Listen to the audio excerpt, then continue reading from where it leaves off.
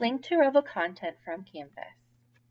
Once you've added the Pearson Revel link to your Let's Get navigation bar, the Add Content page will appear.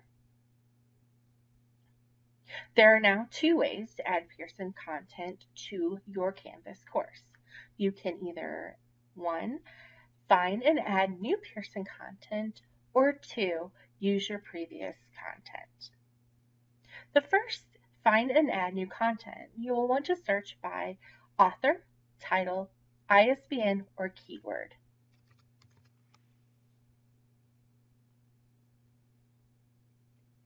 Click on the title that you would like to use. Make sure to verify that it is the correct title and click Select. Your course name might auto-populate with the course name of the Canvas course. You can either keep that or change it. Next, you want to choose the start and end date of your course.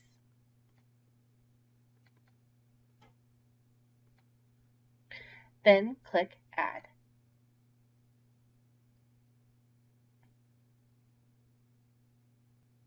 You will now see that the book has been added to your Revel course. You can now click on Open in Revel and create your assignments. The second way to add content to your Revel course is to use your previous content. I can use the course that I just created to copy by clicking on the course. The display name, again, might auto-populate to display the name of the Canvas course. I can choose to either keep that or change it to something that I want. Once I've done that, I can go to the availability and choose my start date and my end date.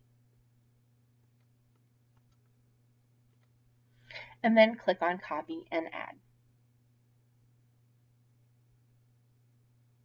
And I can see here now that my content was successfully added, and I can come to here and open in Revel. Thank you for watching.